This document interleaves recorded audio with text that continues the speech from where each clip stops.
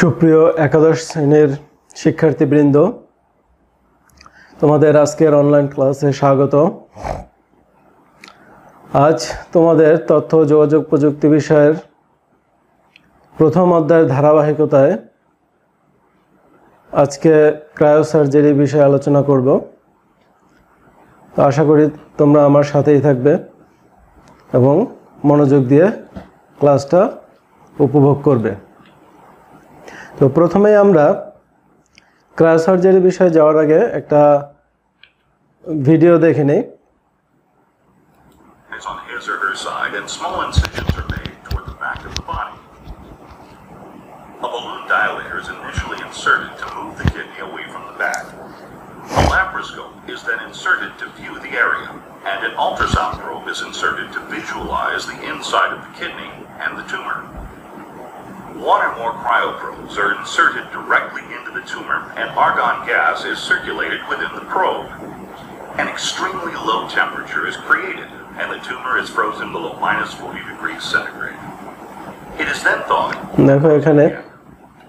This double freeze procedure maximizes the destruction of the cancerous tissue. Alternatively, a transperitoneal approach can be used. For this procedure, the instruments are inserted from the front of the body. A laparoscope and ultrasound probe are used in a similar way to visualize the procedure, and one or more cryoprobes are used to freeze the tumor. Clinical data indicate that laparoscopic cryoablation is an acceptable alternative to surgical removal of renal masses, but only a physician can determine if the treatment is appropriate. তো সবাইকে ধন্যবাদ। যে ভিডিওটা দেখছো এটা আসলে cryosurgery কিভাবে করা হয় সে সম্পর্কে একটা ধারণা দেওয়া হলো। তো আমরা এই বিষয়ে এখন বিস্তারিত আলোচনা করব। তো এই আজকের ক্লাসের শেষে ক্রায়োসার্জারি কি তা বলা যাবে, ক্রায়োসার্জারি ব্যবহারের ক্ষেত্রসমূহ কী কী সে সম্পর্কে আমরা জানতে পারবো। ক্রায়োসার্জারি চিকিৎসা ক্ষেত্রে কীভাবে বাড়তি সুবিধা এনে দিয়েছে তা ব্যাখ্যা করা যাবে। চিকিৎসায় কী কী সুবিধা আমরা পাচ্ছি এখন ক্রায়োসার্জারির মাধ্যমে। ইহা কেন ক্যান্সার রোগীদের কাছে, অর্থাৎ ক্রায়োসার্জারিটা ক্যান্সার রোগীদের কাছে বিশেষ করে খুবই জনপ্রিয়। কী জন্য জনপ্রিয় সেটা আমরা বিশ্লেষণ করতে পারবো। তো ক্রায়োসার্জারি শব্দের দুইটা অংশ, একটা হচ্ছে ক্রায়ো আর একটা সার্জারি। তো ক্রায়ো শব্দের অর্থ হচ্ছে খুব শীতল, একবারে খুবই ঠান্ডা অবস্থা, 0 ডিগ্রি, এখানে যদিও বরফের ছবি দেখাচ্ছে, আসলে বরফের চেয়েও ঠান্ডা, মাইনাস তাপমাত্রা। এবং সার্জারি অর্থ হাতে কাজ করা। হাতে কাজ করা এক্ষেত্রে সাধারণত কাটাছেঁড়ার কথাই বোঝানো হয়, কিন্তু ক্রায়োসার্জারিতে আসলে কাটাছেঁড়া করা হয় না। সার্জারি বলতে যেরকম কাটাছেঁড়া বোঝানো হয় এক্ষেত্রে সেরকম কাটাছেঁড়া না, খুব অল্প পরিমাণে কাটাছেঁড়া করতে হয়। তো মূলত এখানে হাতের কাজ, তাহলে সার্জারি অর্থ হচ্ছে হাতে কাজ আর অর্থ শীতল, তাহলে দুইটা যদি আমরা কম্বিনেশন করি তাহলে হবে মূলত যে খুব শীতল অবস্থায় হাতের কাজ করা বা শীতল পরিবেশে হাতের কাজ করা। তাহলে সংজ্ঞাটা কি দাঁড়াবে, যে নিম্ন তাপমাত্রায় দেহের অস্বাভাবিক রোগাক্রান্ত কোষগুলোকে ধ্বংস করে স্বাভাবিক অবস্থায় ফিরিয়ে আনার চিকিৎসা পদ্ধতিকে ক্রায়োসার্জারি বলা হয়। তোমাদের আগেও বলছি যেটা 0 ডিগ্রি সেলসিয়াস তাপমাত্রায় বরফ হয়, কিন্তু তার চেয়েও কম তাপমাত্রায় মাইনাস তাপমাত্রায় অস্বাভাবিক বা রোগাক্রান্ত যে কোষগুলো থাকে সেই কোষগুলোকে ধ্বংস করা হয়, সেই কোষগুলোকে নষ্ট করা হয়, নষ্ট করে ওই জায়গায় আবার স্বাভাবিক কোষের উৎপাদন করা হয়, স্বাভাবিক কোষ যাতে উৎপাদিত হতে পারে সেই ব্যবস্থা করা হয়। তো এটাকেই বলা হয় ক্রায়োসার্জারি। যেমন এখানে এই যে একটা অনেক সময় দেখা যায় যে হাতের উপর আঁচিল বা কোনো টিউমারের মতো অবস্থা হয়, তো এইগুলো হচ্ছে অস্বাভাবিক কোষ। এই অস্বাভাবিক কোষকে ক্রায়োসার্জারির মাধ্যমে অপসারণ করে স্বাভাবিক অবস্থায় ফিরিয়ে আনা যায়। ক্রায়োসার্জারি কিভাবে আসলো সেই ইতিহাসটা আমরা একটু সংক্ষেপে দেখি। যে খ্রিস্টপূর্ব 2500 সালের দিকে মিশরীয়রা ত্বকের বিভিন্ন সমস্যায় শীতল তাপমাত্রার প্রয়োগ করতেন। 1845 সালে জেমস আর্নল্ড কর্তৃক -20 ডিগ্রি সেলসিয়াস তাপমাত্রায় লবণ পানিকে বরফে জমাকৃত করে ব্যবহার করার পদ্ধতি বর্ণিত হওয়ার মাধ্যমে ইংল্যান্ডে প্রথম ক্রায়োসার্জারির ব্যবহার শুরু হয়। অর্থাৎ -20 ডিগ্রি, যেটা বলছিলাম যে 0 ডিগ্রির চেয়ে কম, সে -20 ডিগ্রি সেলসিয়াস তাপমাত্রায় লবণ পানিকে বরফে জমাইয়া বরফে জমাটকৃত করে সেটাকে ব্যবহার করা হতো এবং সেখান থেকে ক্রায়োসার্জারির শুরু, মানে আনুষ্ঠানিক ক্রায়োসার্জারি যেটা। নিউ ইয়র্কের চিকিৎসক ক্যাম্বেল হোয়াইট 1989 সালে সর্বপ্রথম শীতল তাপমাত্রা দ্বারা বিভিন্ন ধরনের ত্বকের চিকিৎসার জন্য তরল গ্যাস ব্যবহার করেন। শীতল তাপমাত্রার সোর্স হিসেবে তরল গ্যাস ব্যবহার করা হয় 1989 সালে, অর্থাৎ মোটামুটি সাম্প্রতিককালে। শিকাগোর চিকিৎসক উইলিয়াম পোসি ক্রায়োসার্জারিতে কঠিন কার্বন ডাইঅক্সাইডের প্রবর্তন করেন। তো ক্যাম্বেল হোয়াইট তরল গ্যাস ব্যবহার করতেন, কিন্তু পরবর্তীতে কার্বন ডাইঅক্সাইডের ব্যবহার শুরু হয়। 1920 সালের দিকে ক্রায়োসার্জারিতে তরল অক্সিজেনের ব্যবহার শুরু হয়। তাহলে দেখো ব্যবহারের বিবর্তন ঘটছে। তাহলে প্রথমে তরল গ্যাস, তারপর কার্বন ডাইঅক্সাইড, এরপরে অক্সিজেন, এবং সর্বশেষ 1950 সালে ডক্টর ওয়েলিংটন ক্রায়োসার্জারিতে তরল নাইট্রোজেন প্রয়োগ করেন। তো এ হচ্ছে আমাদের সংক্ষিপ্ত ক্রায়োসার্জারির সংক্ষিপ্ত ইতিহাস। তো বর্তমানে ক্রায়োসার্জারিতে যে গ্যাস বা যে উপাদানগুলো ব্যবহৃত হয় সেগুলো হচ্ছে তরল নাইট্রোজেন। আমরা জানি যে নাইট্রোজেন গ্যাসীয় অবস্থায় থাকে। এই গ্যাসীয় নাইট্রোজেনটাকে তরলে পরিণত করলে তার টেম্পারেচার হয় -196 ডিগ্রি সেলসিয়াস। সেই তরল নাইট্রোজেন ব্যবহার করা হয়। Die methyl ether propane -41 degree Celsius, তরল নাইট্রাস অক্সাইড -89 ডিগ্রি সেলসিয়াস, তরল অক্সিজেন -182.9 ডিগ্রি সেলসিয়াস, তরল কার্বন ডাইঅক্সাইড -79 ডিগ্রি সেলসিয়াস, তরল আর্গন -196 ডিগ্রি সেলসিয়াস। এই তরল আর্গনটা এখন বেশিরভাগ ক্ষেত্রে ব্যবহৃত হয়। তো এখানে যে চিত্রটা দেখা যাচ্ছে, এই চিত্রটা হচ্ছে একটা ক্রায়োগান বলা হয় এটাকে। অর্থাৎ এই যন্ত্রের মাধ্যমে যে ক্রায়োজেনিক যে পদার্থগুলো আছে, আমরা এর আগে দেখছি যে ক্রায়োসার্জারিতে গ্যাসগুলো ব্যবহৃত হয়। এই গ্যাসগুলা এই ক্রায়োগানের ভিতর ভরে তারপরে গান বা বন্দুকের মতো স্প্রে করা হয় বা প্রয়োগ করা হয়। যেমন এখানে তাহলে এই ক্রায়োগানের ভিতরে কম্প্রেসড নাইট্রোজেন গ্যাস বা তরল আর্গন এগুলো থাকে, এবং দেখে এর মাথায় একটা সূচের মতো সূচালো একটা অংশ থাকে, এটাকে বলা হয় ক্রায়োপ্রোব। অর্থাৎ এই মাথায় এই ক্রায়োপ্রোবের মাধ্যমে এই লিকুইড কম্প্রেসড নাইট্রোজেন গ্যাস বা আর্গন গ্যাস যাই ব্যবহার করা হোক সেটা এখান থেকে বের হয়ে আক্রান্ত কোষের কাছে পৌঁছায়। তাহলে কিভাবে এই কাজটা করা হয়? এই ক্রায়োসার্জারির কৌশল বা প্রয়োগ তাকে বলা হয় ক্রায়োথেরাপি।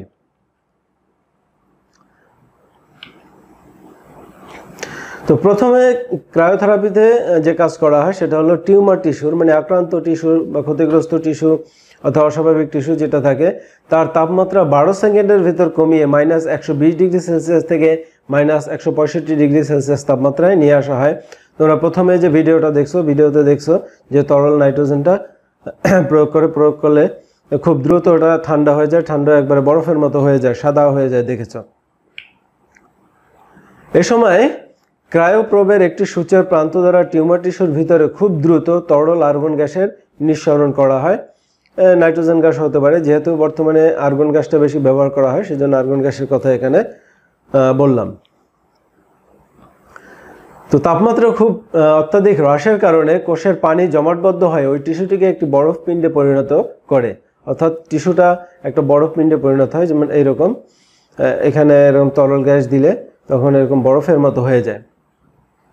ফলে বরফ পিণ্ডের ভিতরে টিউমার টিস্যুটি আটকা পড়ে গেলে এতে রক্ত অক্সিজেন সরবরাহ বন্ধ হয়ে যায়, এর ভিতর আর কোনো কিছু সরবরাহ চলতে পারে না। কারণ -165 ডিগ্রি সেলসিয়াস তাপমাত্রায় যখন তাপমাত্রায় নেমে আসে তখন এখানে কোনো কিছু পরিবহন করা সম্ভব না। ফলে হয় কি টিস্যুটা জমাটবদ্ধ হয়ে যায় এবং রক্ত কোনো কিছু চলাচল না করার কারণে এই টিস্যুটা ক্ষতিগ্রস্ত হয়ে যায় এবং টিস্যুটা নষ্ট হয়ে যায়। আবার ক্রায়োপ্রোব বা সূচের প্রান্ত দিয়ে টিউমার টিস্যুটির ভিতরে হিলিয়াম গ্যাস নিঃসরণের মাধ্যমে টিস্যুটির তাপমাত্রা 20 ডিগ্রি সেলসিয়াস থেকে 40 ডিগ্রি সেলসিয়াসে উঠানো হয়। অর্থাৎ প্রথমে তরল আর্গন গ্যাস ব্যবহার করে এটাকে -ডিগ্রি সেলসিয়াস তাপমাত্রা প্রয়োগ করে এটাকে বরফে পরিণত করা হয়। পরবর্তীতে আবার হিলিয়াম গ্যাস প্রয়োগ করে ওটা টেম্পারেচারটা বাড়ানো হয়। তো টেম্পারেচারটা যখন বাড়ানো হয় তখন এই যে বরফ জমাটবদ্ধ যে বরফটা গলে যায়, বরফটা গলে গেলে এবং টিস্যুটা ধ্বংস হয়ে যায়, কারণ টিস্যুটা জমাটবদ্ধ বরফ অবস্থায় টিস্যুটা নষ্ট হয়ে যায়। তো যখন এটা আবার টেম্পারেচার বাড়ানো হয় তখন বরফটা গলে যায় এবং কিছু টিস্যুগুলো পৃথক হয়ে যায় বা টিস্যুগুলো ধ্বংস হয়ে যায়। এখানে একটা ধারাবাহিক পদ্ধতি দেখানো হয়েছে যে আক্রান্ত টিস্যু এখানে প্রয়োগ করা হলে যে পর্যায়ক্রমিকভাবে যে পরিবর্তনটা ঘটে, এখানে ক্রায়োসার্জারি করা হয়েছে, করার পরে এই যে আস্তে আস্তে মিলিয়ে গেছে, পরবর্তীতে আরও মিলিয়ে গেছে এবং আস্তে আস্তে এটা আরও উন্নতি ঘটবে এবং একসময় হয়তো সামান্য দাগ থাকতে পারে, কিন্তু মোটামুটি ক্ষতিগ্রস্ত টিস্যু আর থাকবে না। এখানে 4টা ছবি দেওয়া আছে। 4টা ছবির ভিতরে যে প্রথম ছবিতে একবারে ট্রিটমেন্টের আগে স্বাভাবিক যে অবস্থা, ট্রিটমেন্টের আগের কোষের অবস্থা সবগুলো ঠিকমতো আছে, মাঝখানে নিউক্লিয়াস আছে। এরপরে যখন তরল গ্যাস প্রয়োগ করা হয় ক্রায়োগানের মাধ্যমে, তখন এই যে দেখো ভিতরে যে জলীয় অংশ থাকে কোষের ভিতরে, এই জলীয় অংশগুলা ছোট ছোট বরফখণ্ডে পরিণত হয়। এই বরফখণ্ডের পরিমাণ যে আস্তে আস্তে বাড়ে, যত ঠান্ডা তাপমাত্রা যত কমতে থাকে তখন ভিতরের যে জলীয় অংশ আস্তে আস্তে জমাট বাঁধে এবং পুরোটাই জমাট হয়ে যায়। পরবর্তীতে যখন এটাকে আবার টেম্পারেচার কমানো হয়, টেম্পারেচার বাড়ানো হয়, হিলিয়াম গ্যাস দিয়ে যখন বাড়ানো হয়, তখন এই যে ভিতরের কোষগুলো এরকম হয়, ভিতরে কোনো নিউক্লিয়াস বা অন্যান্য পদার্থ থাকে না, সবগুলা নষ্ট হয়ে যায়, শুধুমাত্র মৃত কোষগুলা এভাবে পড়ে থাকে।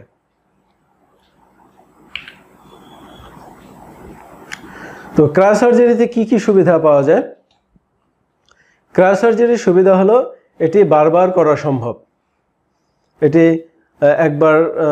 একবার গ্যাস প্রয়োগ করে আবার করে, মানে যদি একবারে না হয় বারবার করা হয়, এই জন্য যে যদি একবার ক্রায়োসার্জারি করা হয়, করার পর যদি পুরোপুরি সুস্থ না হয় বা পুরোপুরি যদি কোষগুলো নষ্ট না হয়, তাহলে আবার দেওয়া যায়। তার আবার এরকম বারবার কয়েকবার প্রয়োগ করে সম্পূর্ণ টিস্যুটাকে বা সম্পূর্ণ ক্ষতিগ্রস্ত টিস্যু বা অস্বাভাবিক টিস্যুটাকে দূর করা সম্ভব। এটি সার্জারির চেয়ে কম বেদনাদায়ক, খুবই কম। সার্জারি করলে অনেক কাটাকাটি লাগে, এখানে কাটাকাটি তেমন লাগে না, যার ফলে সার্জারির চেয়ে এখানে বেদনাটা বা পেইনটা অনেক কম থাকে। ক্রায়োসার্জারি অন্যান্য চিকিৎসার চেয়ে কম ব্যয়বহুল এবং এটার ব্যয় অন্যান্য চিকিৎসার চেয়ে কম। এই পদ্ধতিতে তাপমাত্রা যখন হিমাঙ্কের নিচে নামানো হয় তখন সংশ্লিষ্ট স্থান হতে রক্ত সরে যায় এবং রক্তনালীগুলো সংকুচিত হয়, ফলে রক্তপাত হয় না বললেও চলে বা হলেও খুব কম। অর্থাৎ এক্ষেত্রে সাধারণত নর্মাল সার্জারি যদি করতে যায় তাহলে সেখানে রক্তপাত ঘটে এবং অনেক সময় দেখা যাচ্ছে যে সার্জারি করতে গেলে রক্ত দিতে হয়, বাইরে থেকে রক্ত দিতে হয়, কিন্তু ক্রায়োসার্জারিতে এরকম ঘটে না। কারণ যে জায়গাটায় কাজটা করা হয়, গ্যাসটা প্রয়োগ করা হয়, সেই জায়গাটা টেম্পারেচার কমে যায়, কমে গেলে তার আশেপাশের অঞ্চলটাও সংকুচিত হয়ে যায়, রক্তনালীগুলো সংকুচিত হয়ে যায়, ফলে ওই এলাকায় রক্ত চলাচল বন্ধ হয়ে যায়। রক্ত চলাচল বন্ধ হয়ে যাওয়ার ফলে রক্তপাত ঘটে না এবং বাইরে থেকে রক্ত দিতে হয় না। বহুল প্রচলিত কেমোথেরাপি বা রেডিওথেরাপি, কেমোথেরাপি আমরা জানি যে ক্যান্সার রোগের চিকিৎসায় কেমোথেরাপি দিতে হয় এবং এই কেমোথেরাপির পার্শ্ব প্রতিক্রিয়া খুব প্রবল। দেখা যায় যে যারা রেগুলার কেমোথেরাপি নেয় তাদের হয়তো মাথার চুল থাকে না, চেহারা পরিবর্তন হয়ে যায়, এরকম বিভিন্ন সমস্যা দেখা দেয়, অনেক পরিমাণে পার্শ্ব প্রতিক্রিয়া থাকে। কিন্তু ক্রায়োসার্জারির ক্ষেত্রে এই ধরনের পার্শ্ব প্রতিক্রিয়া নাই বললেই চলে, যদিও থাকে সেটা খুবই কম। অর্থাৎ নর্মাল যে সার্জারি, বিভিন্ন ক্ষেত্রে যে সার্জারি প্রক্রিয়া বা কেমোথেরাপি প্রক্রিয়া, তার চেয়ে ক্রায়োসার্জারি অনেক সুবিধাজনক এবং এই কারণেই ক্রায়োসার্জারিটা আসলে জনপ্রিয় হচ্ছে। কিছু অসুবিধা আছে, সুবিধার মধ্যে অসুবিধাগুলো হচ্ছে যেহেতু আমরা ক্রায়োসার্জারির ক্ষেত্রে ভিতরে ক্রায়োপ্রোবের মাধ্যমে গ্যাসগুলো প্রবেশ করানো হয়, তবে সেই ক্ষেত্রে আক্রান্ত কোষ বা অস্বাভাবিক কোষ যার আমরা ট্রিটমেন্ট করব, সেই কোষটার অবস্থান সুনির্দিষ্ট করতে হবে। যদি সুনির্দিষ্ট করা না যায়, সঠিক অবস্থান নির্ধারণ করা না যায়, তাহলে দেখা যাবে যে ক্রায়োসার্জারির ফলে অস্বাভাবিক কোষগুলা বা অসুস্থ কোষগুলা ঠিক না হয়ে আশেপাশের যে সুস্থ কোষ থাকে সেই সুস্থ কোষগুলা নষ্ট হয়ে যেতে পারে বা তার ক্ষতি হতে পারে। আর কিছু পার্শ্ব প্রতিক্রিয়া থাকে, যেটা আগেও বললাম যে সুবিধার ক্ষেত্রে কিছু পার্শ্ব প্রতিক্রিয়া থাকে, তবে এগুলা খুবই ক্ষণস্থায়ী, খুব বেশি দিন দীর্ঘস্থায়ী হয় না। ত্বকের ক্যান্সারের চিকিৎসায় ক্রায়োসার্জারির ফলে ত্বক ফুলে যায়, স্নায়ু ক্ষতিগ্রস্ত হয়, সংবেদনশীলতা হ্রাস পায়। যেহেতু ওখানে টেম্পারেচারটা মাইনাস হয়ে যায়, মাইনাস হয়ে গেলে যেটা বলা হয়েছে যে রক্তনালী সংকুচিত হয়ে যায়, তারপর স্নায়ুটাও সংকুচিত হয়ে যায়, ফলে অনেক সময় দেখা যায় যে হয়তো ওই জায়গাটা অবশ হয়ে যায় অনেকক্ষণ, দীর্ঘক্ষণ অথবা দীর্ঘদিন অবশ হয়ে থাকে, যার ফলে ওখানে সংবেদনশীলতা হ্রাস পায়। পার্শ্ব প্রতিক্রিয়া তাদের ক্ষেত্রে হয় যাদের পোস্টেট গ্রন্থিগত সমস্যা রয়েছে, অর্থাৎ পোস্টেট গ্রন্থির যে ক্যান্সার বা হয়, সেই ক্যান্সারের চিকিৎসায় সাধারণত পার্শ্ব প্রতিক্রিয়াটা একটু বেশি হয়ে থাকে।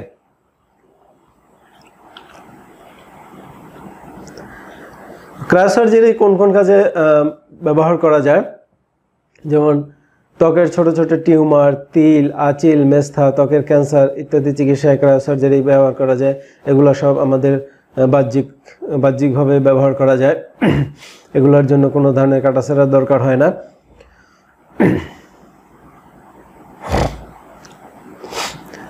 এরপর ক্রায়োসার্জারিদের অভ্যন্তরীণ কিছু রোগ যেমন যকৃৎ ক্যান্সার, প্রোস্টেট ক্যান্সার, ফুসফুস ক্যান্সার, মুখের ক্যান্সার, গ্রীবাদেশীয় গোলযোগ, পাইলস ক্যান্সার, স্তন ক্যান্সার ইত্যাদি চিকিৎসা করা যায়।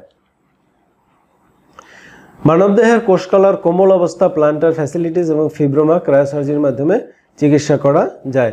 অর্থাৎ আমরা দেখি যে এটা ত্বকের বাইরের মানে বাহ্যিক কোনো অস্বাভাবিক টিস্যু বা কোষ বা অভ্যন্তরীণ টিস্যু বা কোষ, ক্ষতিগ্রস্ত টিস্যু বা কোষের চিকিৎসা ক্রায়োসার্জারির মাধ্যমে করা সম্ভব।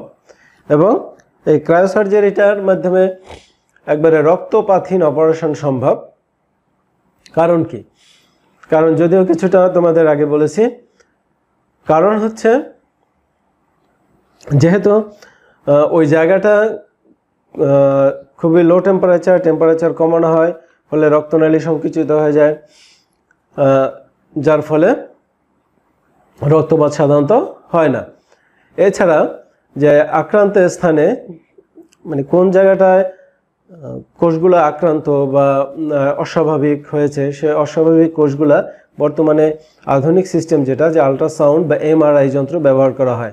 এই এমআরআই ম্যাগনেটিক রেজোনেন্স ইমেজ, এই এমআরআই যন্ত্র ব্যবহার করার ফলে একবারে ক্ষতিগ্রস্ত টিস্যু বা কোষের সুনির্দিষ্ট অবস্থান নির্ণয় করা খুব সহজ হয়ে গেছে। তো এই খুব সহজ হয়ে যাওয়ার ফলে দেখা যায় যে আশেপাশের সুস্থ কোষগুলোর কোনো ক্ষতি হয় না। তো কোষগুলোর ক্ষতি না হওয়ার কারণে রক্তপাতের কোনো সম্ভাবনা নাই। ক্রায়োসার্জারির মতো যেটা আগে বলেছি যে প্রচলিত শল্য চিকিৎসার মতো বা সার্জারির মতো কাটাছেঁড়া করার দরকার হয় না, যেটা তোমরা প্রথম ভিডিওতে দেখেছো, যে শুধুমাত্র অল্প একটু ছোট একটা ছিদ্র করে সেই ছিদ্রের মধ্যে দিয়ে ক্রায়োপ্রোবটা প্রবেশ করানো হয়। যদি দেহের অভ্যন্তরে হয়, যদি দেহের অভ্যন্তরে ক্রায়োসার্জারি করতে হয় তাহলে সেক্ষেত্রে শুধুমাত্র ছোট একটা ছিদ্রের মধ্যে করতে হয়। কিন্তু বাহ্যিক যদি কোনো টিউমার, তিল, আঁচিল থাকে তাহলে সেখানে তো কোনো কাটাছেঁড়ার প্রশ্নই আসে না, রক্তপাতের কোনো প্রশ্ন আসে না। এর পার্শ্ব প্রতিক্রিয়া নেই বললেই চলে, যেটা আগেও বলেছি। এই পদ্ধতিটি ধীরে ধীরে কেমোথেরাপি, রেডিওথেরাপি এবং অস্ত্রোপচার চিকিৎসার জায়গা দখল করে নিচ্ছে। কারণ যেহেতু কেমোথেরাপির চেয়ে এর পার্শ্ব প্রতিক্রিয়া খুবই কম এবং সফলতার হার বেশি, রেডিওথেরাপিতেও এরকম পার্শ্ব প্রতিক্রিয়া আছে যেটা ক্রায়োথেরাপিতে নেই। অস্ত্রোপচারের ক্ষেত্রে রক্তপাত হয়, অনেক সময় রক্তের অভাবে বা বেশি রক্তপাতের কারণে মারা যেতে পারে বা কোনো অঙ্গ ক্ষতিগ্রস্ত হতে পারে, অথবা দেখা গেল যে অন্য কোনো সমস্যা হতে পারে। তো এই ধরনের কোনো সমস্যা ক্রায়োসার্জারির ক্ষেত্রে নাই, যার ফলে দেখা যাচ্ছে যে দিনে দিনে ক্যান্সার রোগী যারা, নিউরো রোগী যারা, তাদের কাছে ক্রায়োসার্জারির গ্রহণযোগ্যতা বৃদ্ধি পাচ্ছে।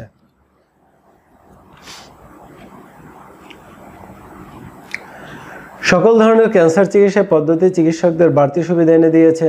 নিউরোসার্জারি এবং টিউমার বা ক্যান্সার রোগের চিকিৎসায় ক্রায়োথেরাপি পদ্ধতি বিশেষভাবে কার্যকর। চিকিৎসকদের জন্য এটা খুব একটা সুবিধাজনক, সহজে তারা চিকিৎসা করতে পারতেছে। চিকিৎসা পদ্ধতি এখন অনেক সহজ হয়ে গেছে। তো আমরা যেহেতু এতক্ষণ আলোচনা করলাম যে ক্রায়োসার্জারি বিষয়টা পুরোটাই মনে হচ্ছে যেন চিকিৎসা সম্পর্কিত, চিকিৎসা বিজ্ঞান, আসলে মেডিকেল সায়েন্স, তাহলে আমরা কি জন্য আইসিটিতে এটা পড়ব? তাহলে আইসিটিতেও নিশ্চয়ই ক্রায়োসার্জারিতে আইসিটি কীভাবে ব্যবহার করা যায়, এই কারণে আইসিটিতে ক্রায়োসার্জারি অন্তর্ভুক্ত করা হয়েছে। তাহলে কিভাবে আমরা ক্রায়োসার্জারিতে আইসিটি ব্যবহার করতে পারি? প্রথমত, ক্রায়োসার্জারিতে সুইয়ের মতো লম্বা ক্রায়োপ্রব যন্ত্রের সাহায্যে আক্রান্ত টিউমারে নাইট্রোজেন ও আর্গন গ্যাস সরবরাহ করা হয়, যেটা তোমাদের পূর্বে বলেছি।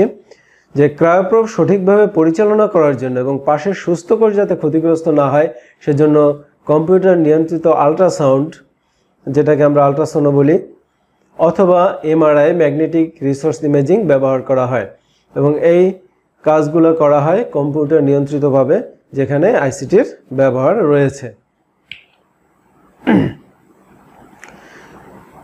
ব্রায়োমিল হচ্ছে একটা ব্র্যান্ড বা একটা কোম্পানি, যারা নামকরা কোম্পানি, যারা ক্রায়োসার্জিক্যাল ক্রায়োস্প্রে ডিভাইস উৎপাদনকারী প্রতিষ্ঠান। যে ডিভাইসগুলো তোমরা দেখছো, ক্রায়োগান, তারপরে বিভিন্ন ধরনের যে গ্যাসগুলোকে লিকুইড করা, লিকুইড নাইট্রোজেন আমরা ব্যবহার করি, লিকুইড অর্গান ব্যবহার করি, সেগুলোকে তারা প্রসেস করে। তো এইগুলো প্রসেস করতে, এই ক্রায়োসার্জিক্যাল ডিভাইসগুলো উৎপাদন করতে এবং প্রসেস করতে কম্পিউটার নিয়ন্ত্রিত ব্যবস্থা ব্যবহার করা হয়। অনেক ক্ষেত্রে হয়তো দেখা গেলো যে আর্টিফিশিয়াল ইন্টেলিজেন্স ব্যবহার করা হয় বা রোবট ব্যবহার করা হয়। এটা বিভিন্নভাবে আইসিটির ব্যবহার করা হয়। ক্রায়োসার্জারি উৎপাদনে কাঁচামাল সংগ্রহ, ব্যবহার ইত্যাদি থেকে শুরু করে পণ্য উৎপাদন, বিপণন সর্বত্রই তথ্য প্রযুক্তি ব্যবহৃত হয়।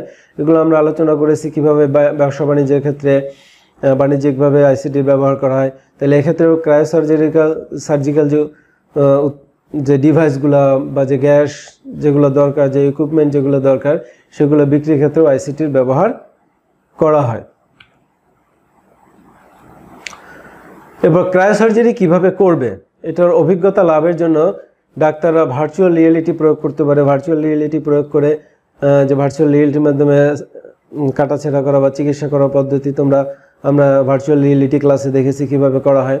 তাহলে সেভাবে ভার্চুয়াল রিয়েলিটির মাধ্যমে ডাক্তাররা ক্রায়োসার্জারির মাধ্যমে অভিজ্ঞ হতে পারে।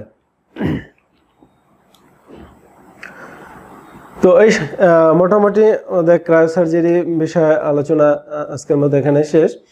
তো এই পার্ট শেষে আমরা কিছু প্রশ্নের অনুশীলন করতে পারি। প্রশ্নগুলো হচ্ছে, আরও অনেক প্রশ্ন আছে, আমি সংক্ষেপে 2-4টা এখানে, যে ক্রায়োসার্জারি কি, ক্রায়োথেরাপি কি, এগুলো নিয়ে আমরা আলোচনা করেছি। ক্রায়োসার্জারির মাধ্যমে রক্তপাতহীন অপারেশন সম্ভব, এটা ব্যাখ্যা করো। ক্রায়োসার্জারি ক্রমশ জনপ্রিয় হচ্ছে, এটা ব্যাখ্যা করা হয়েছে। নিম্ন তাপমাত্রায় অসুস্থ টিস্যুর কিভাবে ধ্বংস করা যায়, সেটা আমরা দেখাইছি, যে নিম্ন তাপমাত্রা প্রয়োগ করে আবার তাপমাত্রা বাড়ে কোষটাকে ধ্বংস করা হয় কিভাবে, নিম্ন তাপমাত্রার চিকিৎসা পদ্ধতি। মূলত একই জিনিস, ভিন্ন ভিন্ন ফরম্যাটে, উত্তর প্রায় একই, ভিন্ন ভিন্ন ফরম্যাট। শীতলীকরণ প্রক্রিয়া চিকিৎসাকরণ সম্ভব, সবই মোটামুটি একই ধরনের ফরম্যাট, মানে একই জিনিস, যে কীভাবে ক্রায়োসার্জারিটা করা হয় সে পদ্ধতি। তাহলে পদ্ধতিটা এখানে দেখা যাচ্ছে যে ক্রায়োসার্জারি পদ্ধতিটা তোমাদের খুব ভালোভাবে রপ্ত করতে হবে, ভালোভাবে বুঝতে হবে এবং পড়তে হবে। তো সবাইকে ধন্যবাদ। কোনো ধরনের প্রশ্ন থাকলে সেটা আমাদের কমেন্টের মাধ্যমে জানিয়ে দেবে। আসসালামু আলাইকুম।